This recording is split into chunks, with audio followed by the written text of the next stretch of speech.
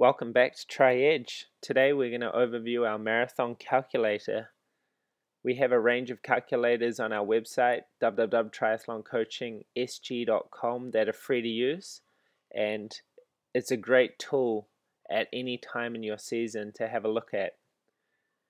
So to start off, our marathon calculator can be split into kilometers and miles simply by clicking the button across.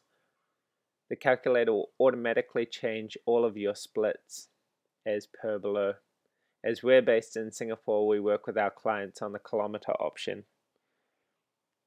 Often our clients ask us at the beginning of the season or at various stages during the season, what am I likely to run? How is it going to impact my race? What are my splits? So this is a tool that we've used time and again, and we wanted to offer to everybody. Pre-season, we normally start with what is your goal? What is your target for the overall season? Let's say our client wants to do a 4-hour marathon. Our clients range from elite athletes all the way through to first timers, so this can be completely variable. We would simply enter a target race time here of 4 hours. We would calculate this, and it will give our clients an overall race pace and then kilometer breakdowns to hit the 4-hour time. This is excellent because now we know that we need to build up our clients' training to comfortably manage 5 minutes 41 seconds per kilometer.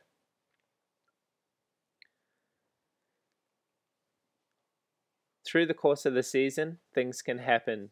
Injuries, work, family, things get in the way of training, and we all have to manage this as working athletes.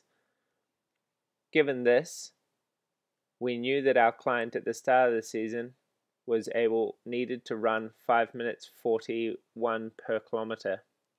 But from our observation, we know that they're only capable of now running 5 minutes 55 seconds per kilometer. We can now recalculate their time in order to get their new target time for their marathon. This calculator also has an additional feature of a pre-fade race pace and a post-fade race pace, and here's how it works. We normally slow down in a running race. The ideal situation is that we speed up as the race goes on, but in most cases our clients do slow down. The reason is we're fresher at the start of the race and tend to start faster. Also, it's exciting to be on the start line with thousands of other people. In this situation, we're going to say from the 5 minutes 55 seconds per kilometer, we're going down to slow to 6 minutes per kilometer from the kilometer number 21, the midway point. We recalculate, and you'll notice the pre-fade pace has stayed the same.